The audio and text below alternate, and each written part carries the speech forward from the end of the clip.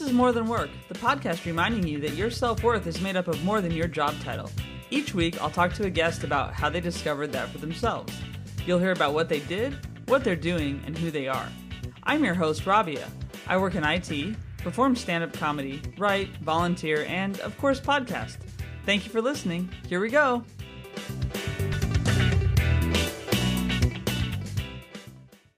Hey everyone, so this week my guest is Dr. Alyssa Goldstein Sepinwall. She is a history professor at Cal State University San Marcos and an amazing woman. I mean, she as a guest was fire. She hit everything.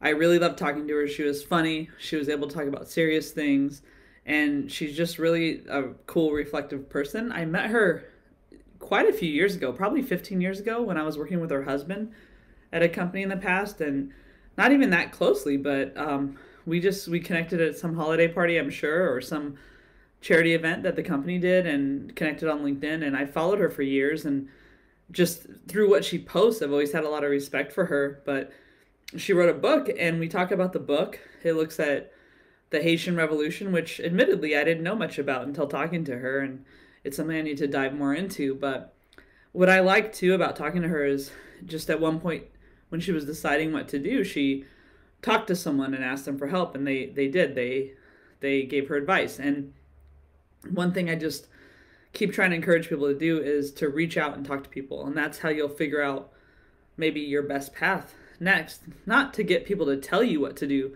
but just to get information so you can decide what you want to do next.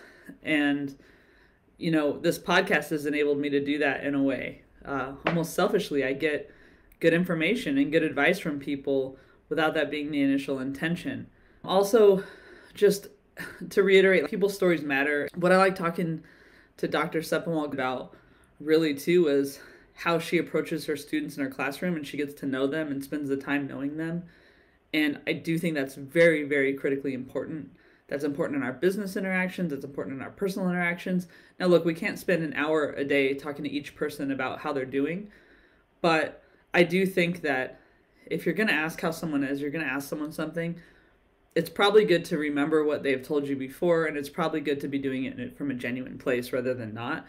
And she forms a real genuine connection with her students, and she said, you know, she loves hearing about them, and she loves just kind of knowing about them. And I think it just shows that everyone's story matters, and you're not going to know how interesting someone is until you talk to them. And a lot of people will tell me how boring they are. I'm going to interview a guest pretty soon that told me several times that she has nothing to say. And well, I hope that's not true. It's going to be a short episode if it is, but I also think that's just not true. I think everyone has a story, and maybe their story doesn't apply to this podcast, but their story applies somewhere. And I hope that you guys hearing the stories other people have to tell helps you form those relationships in your life too. But I really appreciate everyone listening. Again, I always say that, but I really appreciate it. And anything you can do to like, share, subscribe, review, that's all really appreciated. I always say that too, but it's something I have to say because that's the name of the game. I'm using the Good Pods app, and it's pretty cool because you can share what you're listening to, and people who follow you can see. And I'm ranking there in a couple categories, and that's pretty fun. And I really appreciate that people are listening there, but whatever app you choose, if you can, do that, that'd be awesome. And that's the whole marketing part, I guess. But I really hope you enjoy this guest, and we have some exciting stuff coming up this season, so keep listening. Hi, everyone. So today my guest is Dr. Alyssa Goldstein Sepinwall. She's a professor of history at California State University, San Marcos. So thanks for being on, Alyssa. Thank you so much, Rabia. I'm looking forward to chatting with you. Yeah, same. So first of all, I kind of gave it away by where you're teaching, but can you just kind of introduce yourself a little bit and where we're talking from? Sure. I live in San Diego, California. San Marcos is a suburb in San Diego County. So here I am on a gray day in otherwise beautiful San Diego. Of course, right? Like the one day that I'm not in London, I'm actually in Los Angeles for a little while. No. And it's sunny here, but of course it's gray there. So we can't escape gray if I'm on a call, basically. That's okay. Sometimes it's good. We need it. Yeah. I do miss that about England. When I studied abroad there, I liked the fog and the gray. Mm-hmm. I don't think it's that bad. So speaking of that, like I said, you're a professor of history. I know I studied political science. I did not proceed with it anywhere in my career at all. And so, how did you go about choosing history and then just basically pursue academia after that? I'll tell you that I did not start college thinking I was going to be an academic. I imagined more professional paths. Growing up in the suburbs, I wanted something more exciting. So I thought I'd be a journalist or a politician. And I was planning to go to law school. But when I started to take classes, I saw that there were certain things that I really loved learning. And I really loved some of the topics of the history classes that I was doing. I did a class on the French Enlightenment and the kinds of issues that philosophers debated in the 18th century seemed not so different from the things that my friends and I were talking about late at night in the dorms, about the meaning of life or how society should be organized or even sexual morality.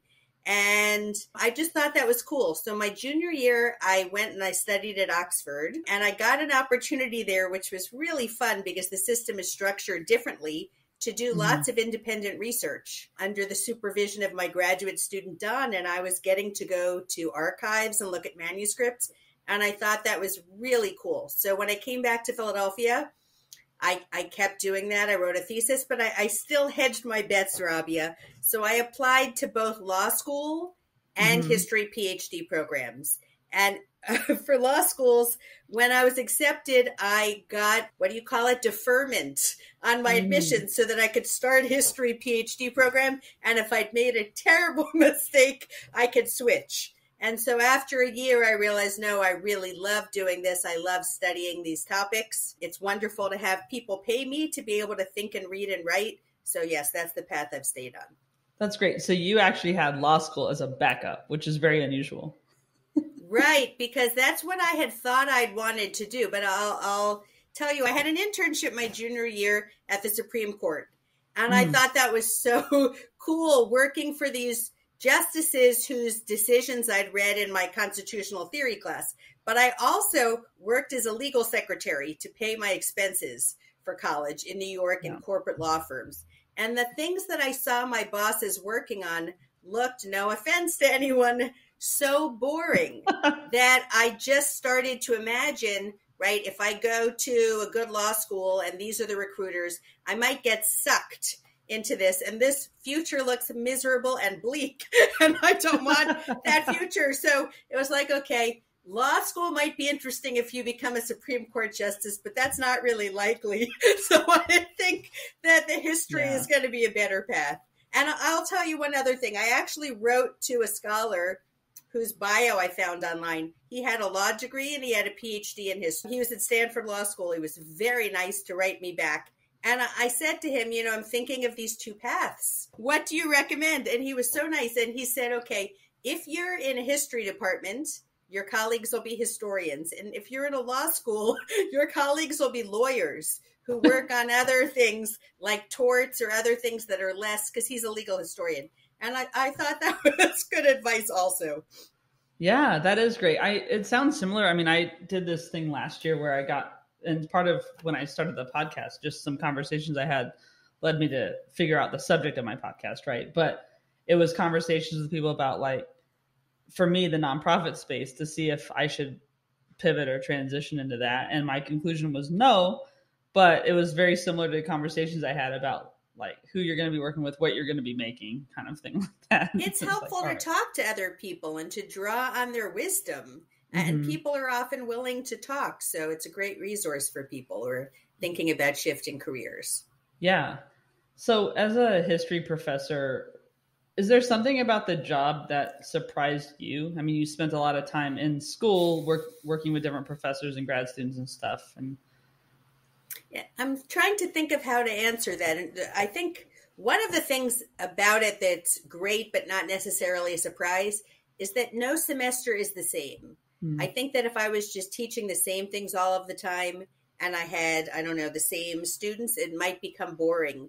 But there's always something different that's happening. So first of all, I teach a lot of students who are working class, and a lot of them are returning to school after doing other things. And so they're so interesting. I never know who's going to walk into my class whether it's a Marine veteran who, has certain life experiences, or a grandmother, or someone who's really brilliant but had undiagnosed learning disabilities, or a student who's undocumented and has certain life experiences. So my students are really fascinating. I'll say it was a shift to go from a wealthy institution like Stanford, where I did my degree, to a much less resource state institution. But I really love my students. They're so interesting, and they really like learning. I think that at Stanford, my students were going to have a bright future, whoever they studied with, and no matter anything I did, so they were more jaded. But my students really appreciate learning interesting things, so I have a lot of fun with them.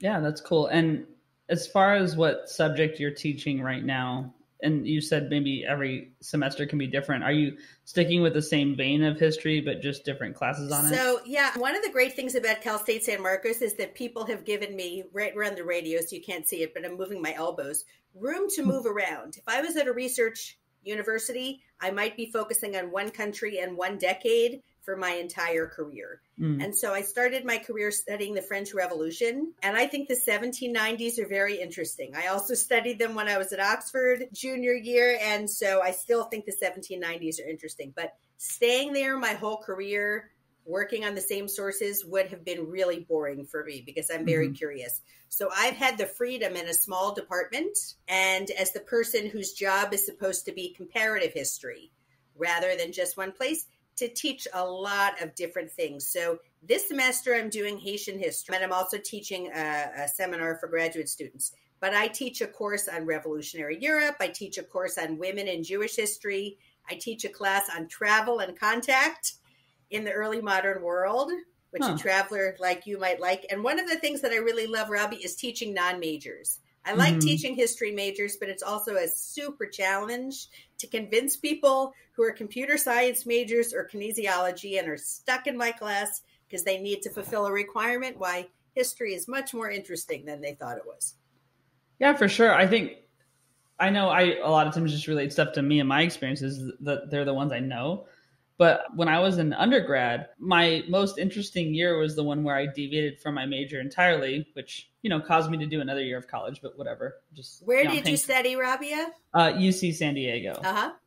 But I focused on writing and sociology and all these other things. And it was the coolest thing because it's when you're in your major, though you're interested in it, your ideas don't expand at all. You're just kind of in those classes with those same professors, learning the same style of thing. So it is cool that you'll experience different types of students. And I'm sure that their feedback and input that you get from them too also kind of changes, right?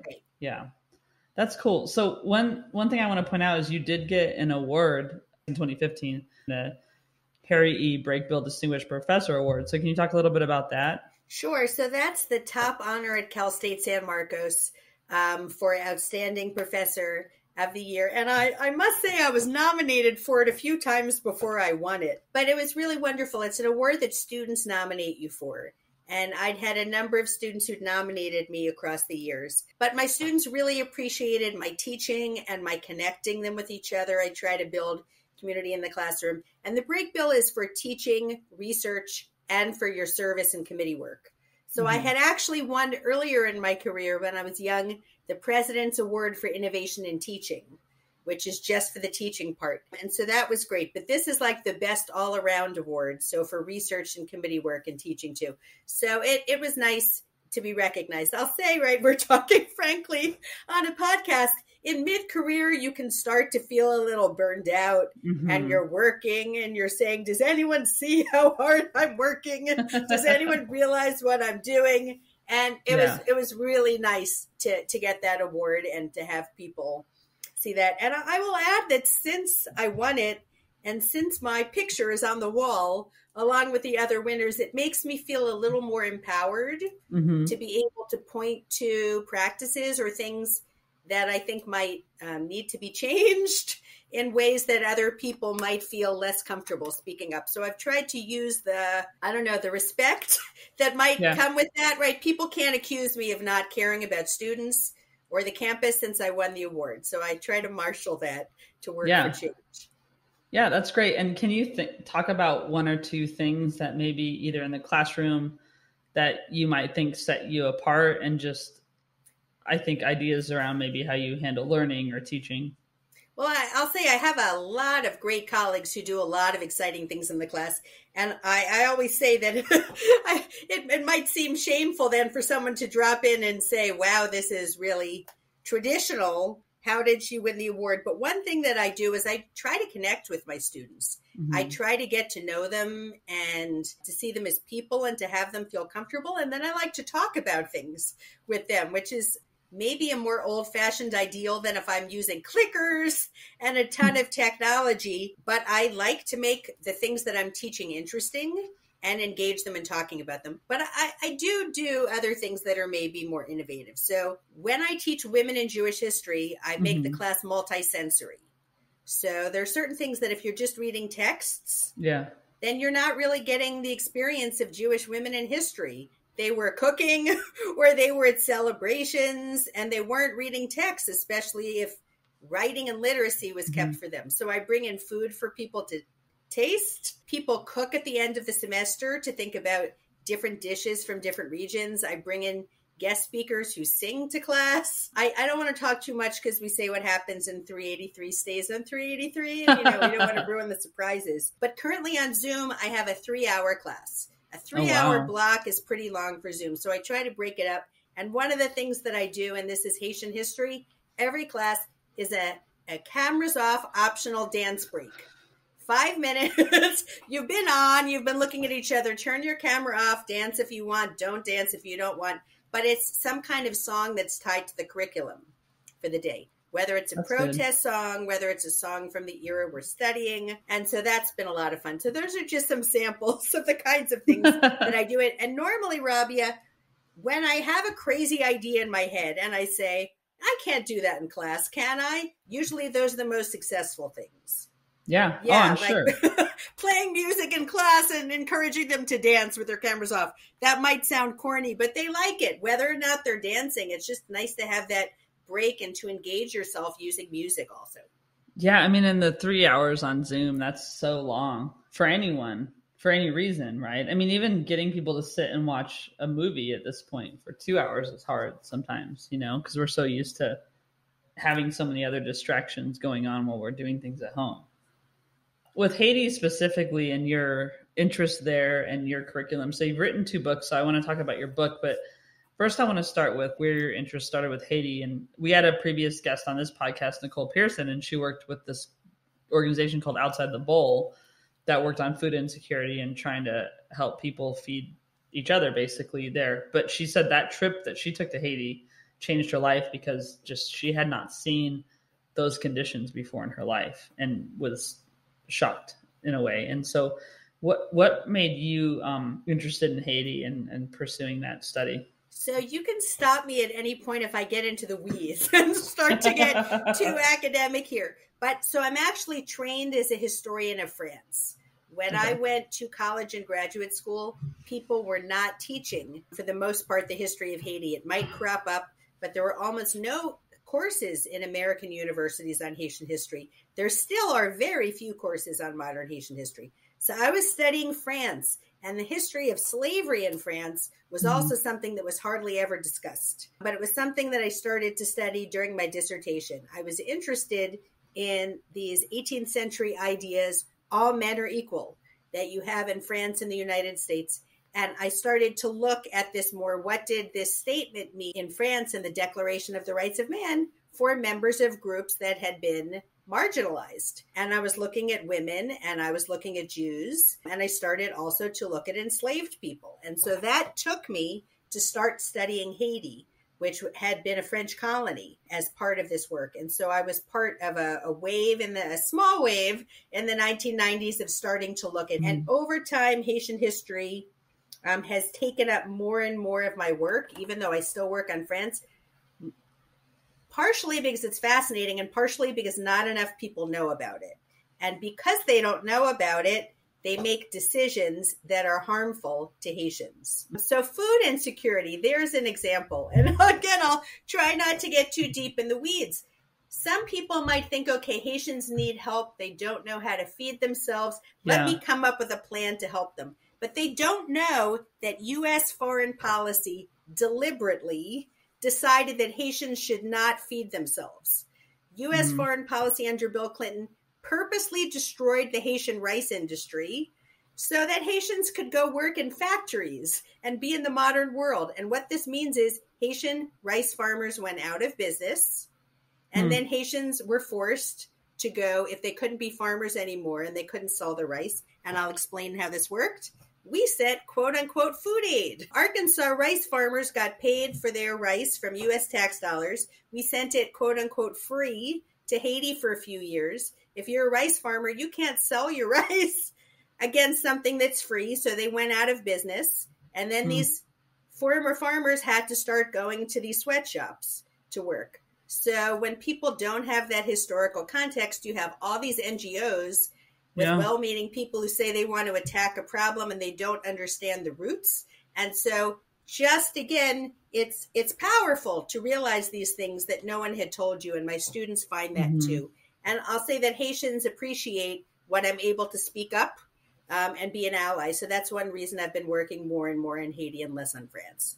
Yeah, no, that makes sense. And I think just even what you're saying about Haiti reminds me of the whole critical race theory discussion, right? Which I'm not prepared to have in depth at this point, but it's like, if you don't know the background of things, then you just think that what you've always thought was true. There's no context as to why or anything. And people like the US won't look good in a lot of situations if we, look at the roots of things. Certainly the larger issue. And when people start talking about critical race theory in schools, it's crazy because this is a set of theories taught in law schools that are not taught. People are not reading Kimberly Crenshaw in third grade. It's ridiculous. But the larger issue is, are we going to teach students history as it actually happened, or are we going to sanitize it the way that it was sanitized for decades because it makes people feel more comfortable?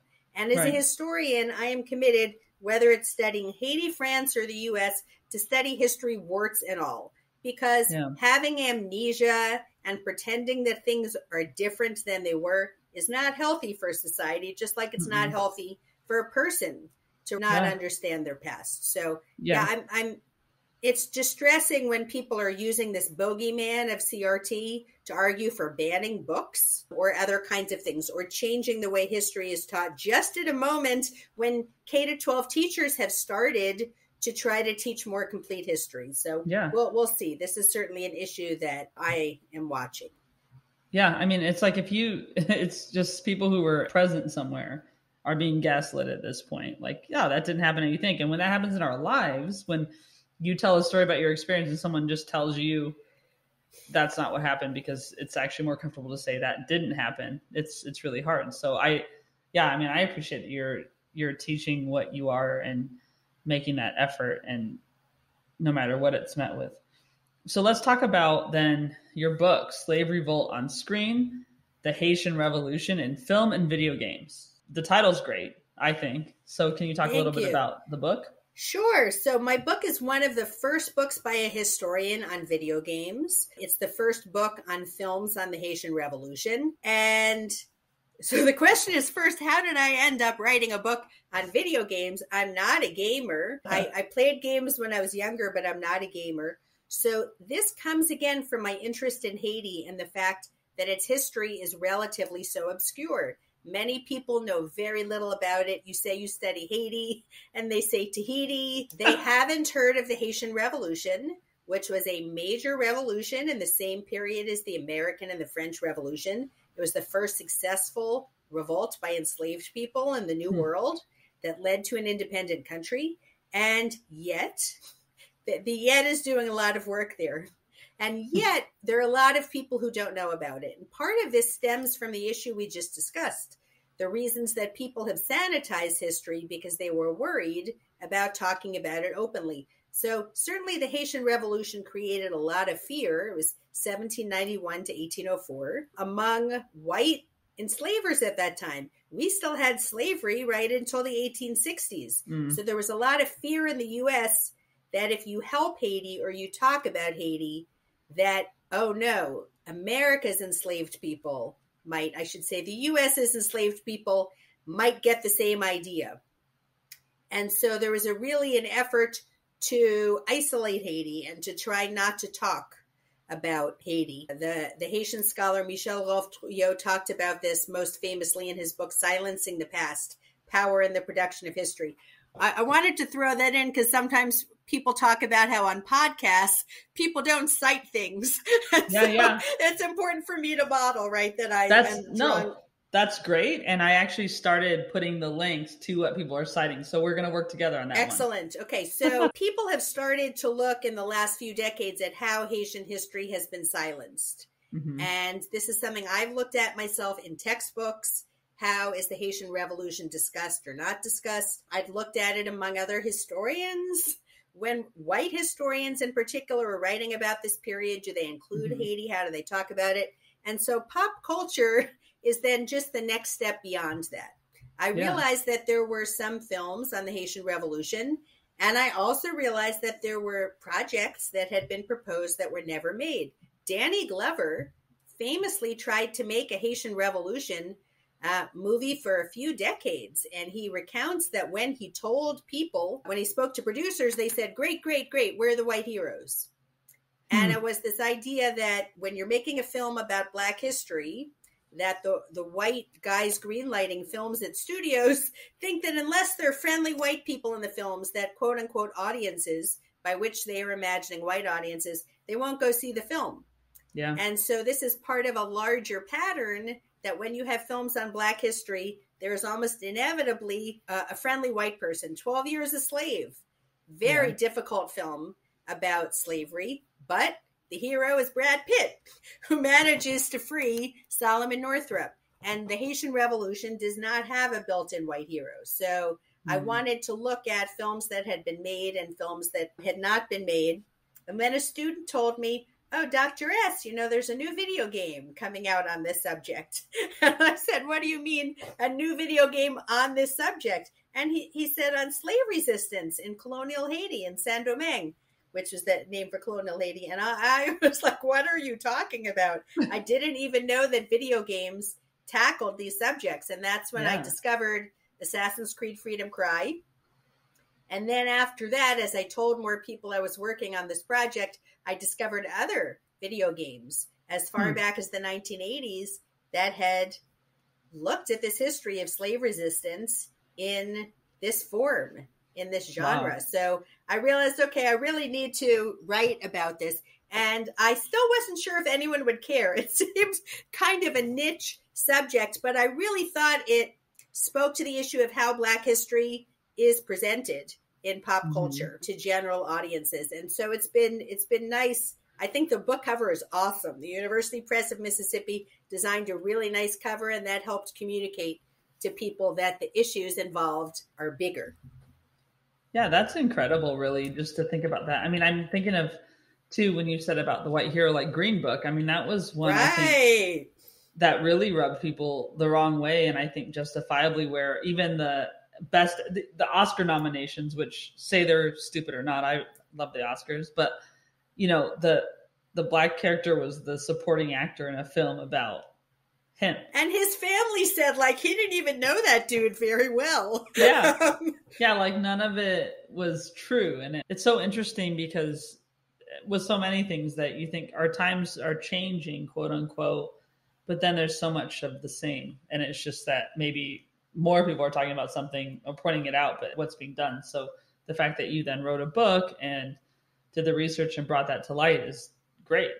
So I don't know if you've seen, Rabia, I know you're in comedy, this really hilarious parody that Seth Meyers and Amber Ruffin did on White Savior, the movie. No. You have to watch it. It is so funny. So it came out while I was writing, making fun of Green Book and Hidden Figures. It is hilarious. And so that also helped me see, okay, I am looking at these larger issues that people are talking about outside Haiti that deal with how does Hollywood handle Black history? Yeah. And do they imagine it only as something where white people drive the change and Blacks are passive?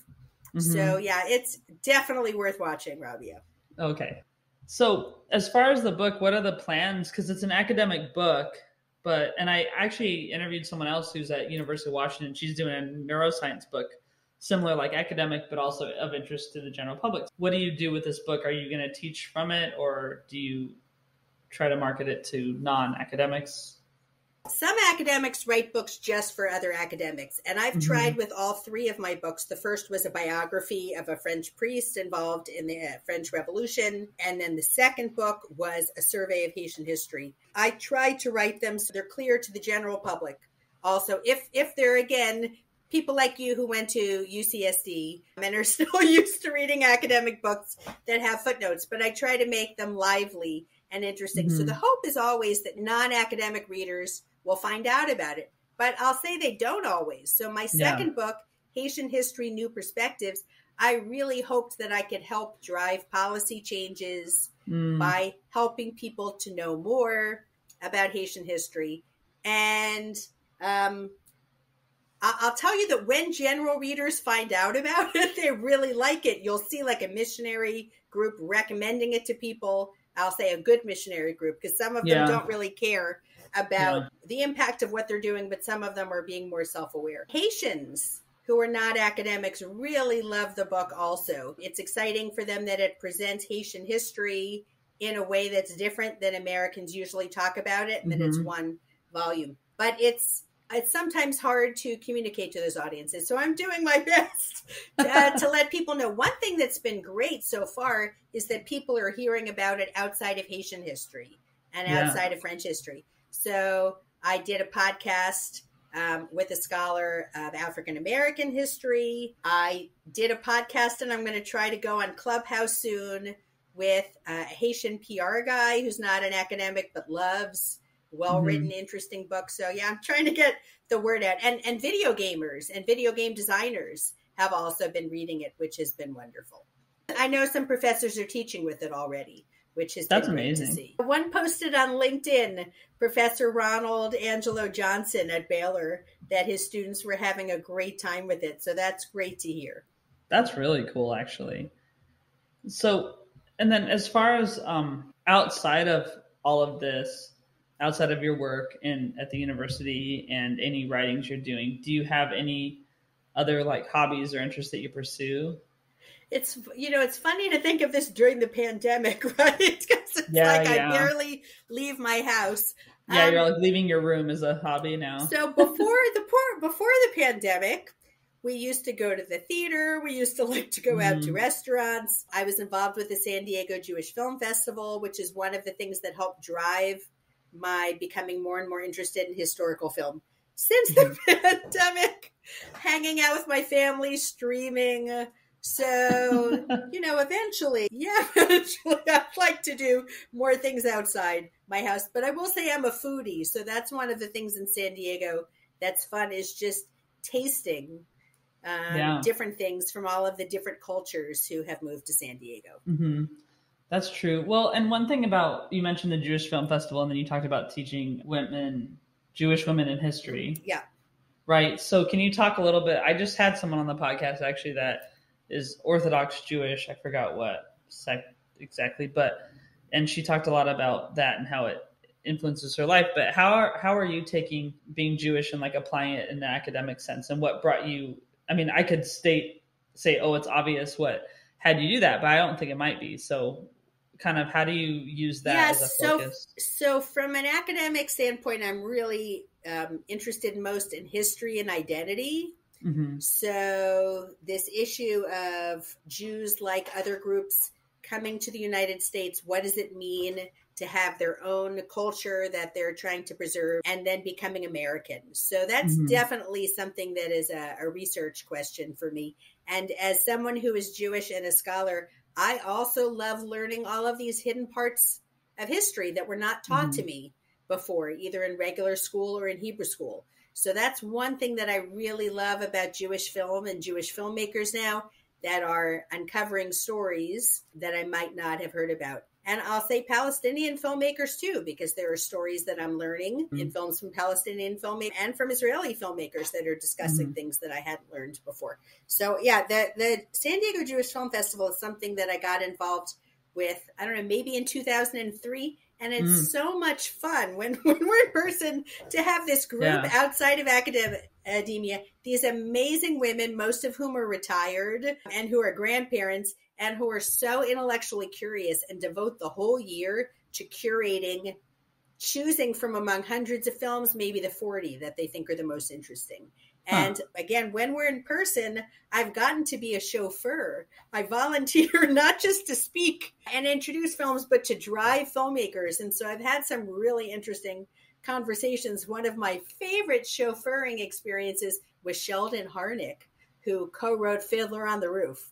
So that was Wow. so cool.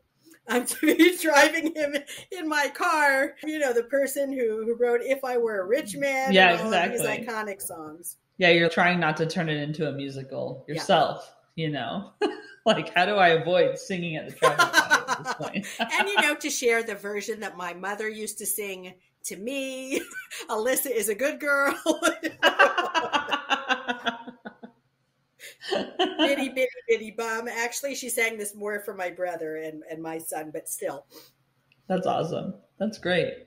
Yeah, and hopefully, you can get back to all that because that's one thing that the pandemic's done for sure is changed our focus a little bit. So speaking of, well, you mentioned your mother, but speaking also of just your parents in general, I mean, they had an influence on you, right? Being as Mm-hmm. curious as you are, I'd say. So can you talk a little bit more Sure. about So that? my parents were both first generation college students. Hmm. My mother's parents were immigrants from Poland. My mother's mother, my grandmother, lost all of her family in the Holocaust. Everyone was murdered except for one nephew.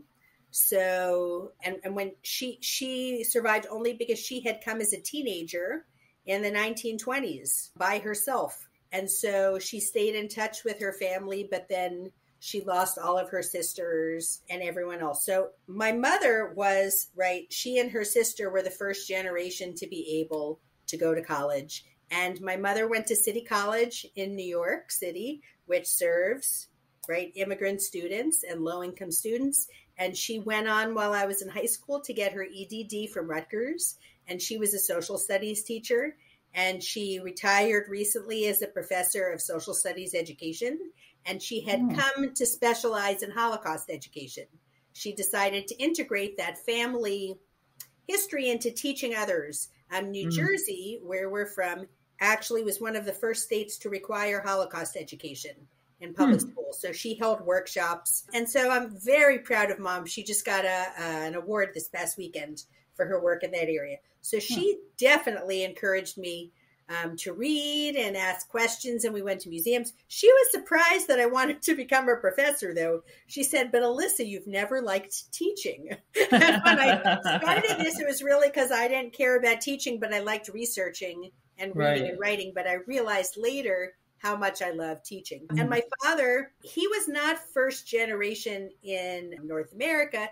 His parents were also born in Canada in the 1900s, but their parents were East European Jews who had come to North America seeking more safety. And my father, I think, was the first person in the family, 17 cousins, to go to college. And he started at McGill University in Montreal, and he ended up getting scholarships to go to Cornell and then the University of Pennsylvania. Huh. Um, so my father was the elder Dr. Sepinwall. And one thing that was amazing about him that maybe you're experiencing today, Rabia, is that he could never answer a question quickly. He thought that if someone asked a question, they deserved a thorough answer. So if you asked Dad a question, he would give you, and he didn't try to sugarcoat things or lie or do things he figured children deserved. Yeah. Truthful answers. He might just have to think and reflect about what exactly to say. And so I definitely take that from them. And I appreciate my parents for giving me this love of learning and supporting me. No, that's cool. And I mean, I agree with your dad, and it's fine. I prefer if a guest actually talks on the podcast. It makes it easier because otherwise I'll do a solo episode, first of all. That's fine. And I don't think everything I have to say is that interesting for an hour. But also, I think, yeah, with telling people the truth and giving kids information, sometimes my nephews and niece are a little older now, but I would say something, answer them as though they were an adult. And then my mom would be like, well, she probably doesn't understand you. And I'm like, then she can tell me she doesn't understand me, Mm-hmm. my niece, and I'll talk to her. And They won't always, but I think it's important just to talk to everybody and with the same respect, and if they're an adult or kid, and they can know. So that's good. And It's good they on your often dad. understand more than people give them credit for. Thinking Mm-hmm. again of history, people think if you tell children what really happened instead of a fairy tale, that somehow they'll be wounded or stressed Yeah. out. My students love learning about what really happened in the past. It's empowering to have Yeah. more information. Well, and it informs the present day. I mean, if you seriously think certain things and then you saw what's happened in the last couple years, you would never understand why are these people. It was like, I mean, I can relate it to even pre-me too, when there was still just early talk about how in the workforce for women, they don't get paid as much and whatever. And then if you didn't experience that, you're like, I don't understand what they're talking about. Right. And then you have other things that have happened. Mm-hmm. And that was the most innocuous one to pick for me that I won't get fired up about as much at the moment. But if you have no understanding or context of the past, then you're not going to understand what's presently going on, to me. Right. And it's so important that we do, because that's one way to have empathy, is to understand where people are even coming from. And your dad, you guys set up a scholarship in your dad's name? We did, yeah, at Cal State San Marcos. That's really cool. A good way to wanted honor to him. help other students to be able to achieve their dreams. That's great. It's so important. So do you have any, I just like to ask, like, do you have any advice or mantra you like to share? Some people just like to share what works for them, or what something they like to talk about. You know, it's hard to say, because I feel like some of the advice that I might have might come from a place of privilege. So saying, you know, you should love your job, you know, only do some you love. I know that there's so many people who don't have the flexibility to do that. But definitely for me, the fact that I do love what I get to do is really important. I guess, okay, so what I would say is, and again, I know some people, if you have to drive 2 hours to get to work, then you're too exhausted for other things. But I try to realize with my students that what I get out is going to be what I put in.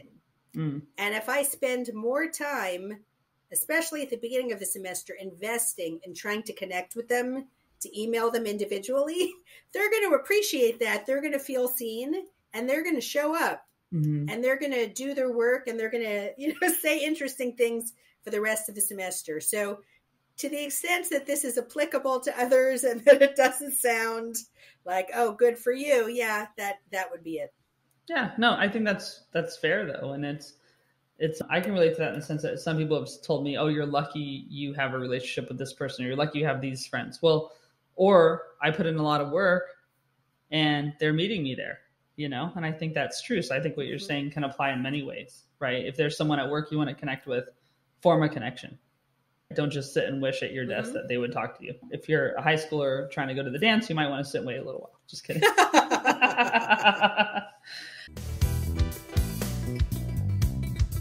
I have a set of questions I ask every guest called the Fun Five. Hey. We'll go through those. So what's the oldest t-shirt you have and still wear? I have some from college, but I think that the answer might be, I worked, as I said before, at the Supreme Court when I was in college, and I did aerobics in the morning with Sandra Day O'Connor, and we got t-shirts that summer. So I have my t-shirt, Witness to Fitness, which is our Supreme Court t-shirt. So yeah, no one knows what it's about. And I will say, Rabia, that there might be a couple of holes, but I'm very attached to that t-shirt. That's amazing. I like that. Okay. So it has seemed a bit like Groundhog's Day for a while. So if you think about the movie, Bill Murray listened to the same song on his alarm clock every day. What song would you pick if it was really Groundhog's Day for your alarm clock? That is so hard because I get tired of music quickly. And I think if I heard the same song every morning, I would go nuts. In fact, I do, because my husband sets the same song to wake him up every morning, which I think is a mashup of Dear Evan Hansen and Hamilton, with Ben Platt singing with Lin-Manuel Miranda. And I really like Dear Evan Hansen soundtrack, but I'm getting pretty sick of that song. So I'd say that one is too hard for me. But I really do like the Groundhog Day soundtrack from the musical. And I've only heard it a few times. So there might be a song from there that if it was Groundhog Day that I'd hear it and I'd laugh. because I would think of the Okay. character. I'll try to find a song from there. I All haven't heard right, the all soundtrack. right. All right, cool. Yeah, but I will not pick I Got You, Babe, because that one just destroyed me in that movie. All right, so next one. Coffee or tea or neither? Oh, coffee. That is an easy one. When I studied in England, then I drank tea with my friends, but no, coffee all the way, 100% coffee. Nice. Yeah, the tea. I mean, I'll have tea, but that's in addition to coffee for sure. Okay, can you think of something that just makes you like laugh so hard you cry when you think of it, or the last time that happened?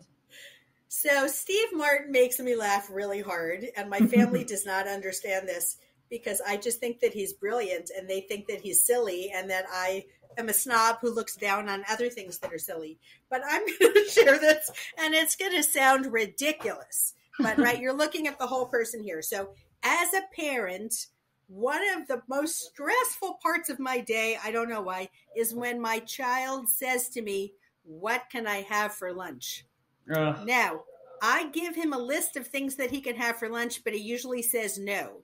Nah, I don't think so. And I know that there are families where it's just you're having what you're having, Yeah. but we're a last minute kind of family. So it gets really tiring every day to go through the same list of choice and then even to think of the same restaurants that I could get him. Subway, Rubio's, Chipotle. So one day when I was just like, oh my God, I want to get back to work or do something else other than answer this question, I started to look around the room. Okay, what would you want for lunch? Table, desk. And I laughed so hard. It was some kind of cathartic release. And my family, they think this is so funny that this makes me laugh so hard. But it's like, I don't know, it's like shifting the power or something. Yeah. You see, I'm laughing even now from my being hostage to coming up with an endless list of lunch items to which the answer is no. And instead, being able to say ridiculous things, stapler, telephone, until my child just says, fine, I'll have a peanut butter and jelly sandwich. Yeah. And we have succeeded. Perfect. Yeah, but I think I'm the same. Some stuff that people find, like TikTok, I don't find most of it funny. I'm just like, I can't. But Steve Martin's someone too, where if I even see him, I just start laughing because I just know it's going to be a thing. Have you seen Only Murders in the Building yet? I started watching it. My mom watched it. I didn't finish it yet because it wasn't on in the same way over in the UK, but I'm going to watch it. I wasn't sure at first if I was going to like it, but I think it's really good. And towards the end of the season, just keep watching. There's going to be something where he's like I guess it's a dolly. It's not a stroller. Mm-hmm. And the faces that he makes, oh my God, I lost it. Brilliant. Awesome. Well, good. All right. And the last one is, who inspires you right now? So I would say friends in Haiti who are existing and still hoping for the future, despite all of the political problems and instability there right now, much of which is another topic, but is driven by our foreign policy decisions. And also I have a friend here who's Haitian American named Guerline Joseph, and she is an activist on behalf of immigration. And she testified before the House Foreign Relations Committee earlier this year. And she is a mom who lived in Orange County. She's still living in Orange County, but she got a call in 2015 that there were Haitians showing up at the border in Tijuana. And the organizations in San Diego that work with immigrants were used to working with Spanish speakers. They didn't know what to do with Haitians. And someone basically called her and said, come get your people. They knew that she was involved in Haitian organizations. So since then, she's been thrust into this role, trying to help families not be separated. And she's just amazing. I don't know how she does all the things she does. And she got an award. She got the RFK Human Rights Award a few weeks ago. Wyclef Jean came to sing and honor her. And they did it at the border in Otay Mesa. I'm just mad, Rabia, that I didn't realize it was going to be there. I was planning to watch it stream on Facebook, and I was like, what? They're in San Diego. Why didn't I drive there? This is outdoors. I could still be there. Oh, man. That's cool, though. That's great. Well, those are good inspirations, especially like this last one. I mean, how cool, right? I suppose I should say my family too, right? So my sister is battling cancer. My sister is really amazing. My son, it's not easy to come out of a pandemic, and to start high school. And he got sick a ton in September and October. So to start high school after pandemic, missing like 12 days for being sick. So he's been really amazing. And my husband, we haven't mentioned, who you used to work with, is also very inspiring. He has been also trying to follow different paths and figure out what kinds of work things will most satisfy him, while also leaving him time to be an involved parent. So that's also really inspiring. Yeah, and we did work together, and that's how I met you a long time ago. Cool. Well, thank you so much for doing this. So if people want to find you or find your book or whatever, where's the best place for them to go? So if they go to the University Press of Mississippi website, so for anyone who's interested in video games or film or Black history, it is lovely to read. And good to support the University Press site rather than just that mammoth bookseller. Yeah. Right. Yeah. And rockets into space and all that stuff. Cool. Well, thanks so much. And Alyssa, people, I have to say, working long hours with no breaks, right? So. Yeah. Oh, yeah, for sure. Exactly. I know we could do a whole episode on that. That's right. Well, thank you so much for being on More Than Work. I really appreciate it. Thank you, Rabia. This was a lot of fun. Thanks for listening. You can learn more about the guest and what was talked about in the show notes. Joe Maffia created the music you're listening to. You can find him on Spotify at Joe, Maffia. Rob Metke does all the design, for which I am so grateful. You can find him online by searching Rob, Metke. Please leave a review if you like the show, and get in touch if you have feedback or guest ideas. The pod is on all the social channels at More Than Work Pod or at Rabia Comedy on TikTok, and the website is morethanworkpod.com. While being kind to others, don't forget to be kind to yourself.